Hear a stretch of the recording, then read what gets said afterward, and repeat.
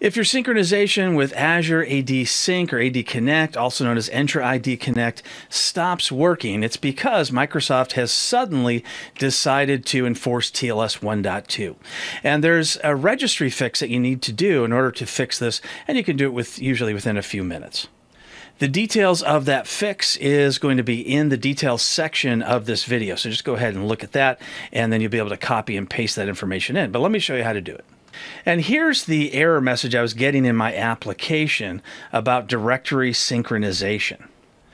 It was unable to get a security token. The client and server can't communicate, and that's because they're trying to use two different versions of TLS. So let's take a look at regedit.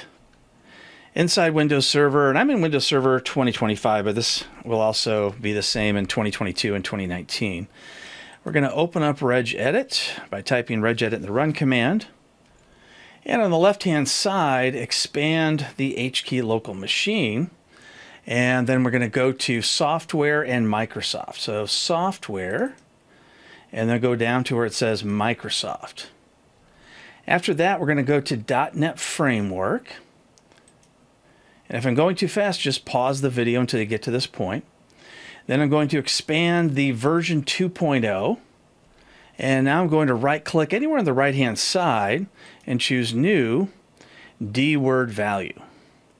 And we're going to paste in that first dword value, which is SystemDefaultTlsVersions.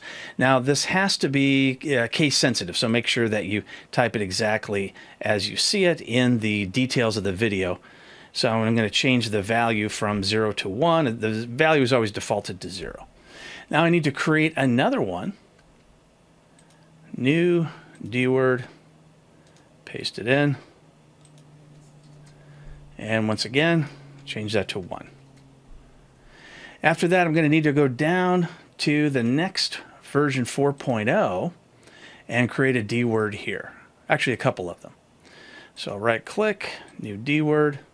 And it's the exact two same dword keys that we just added in the other version. So now I'll add the second dword. Again, it's the exact same as the other two that we added. And I'll change the value to 1, and that's it. Now let's take a look and see if my synchronization is now working.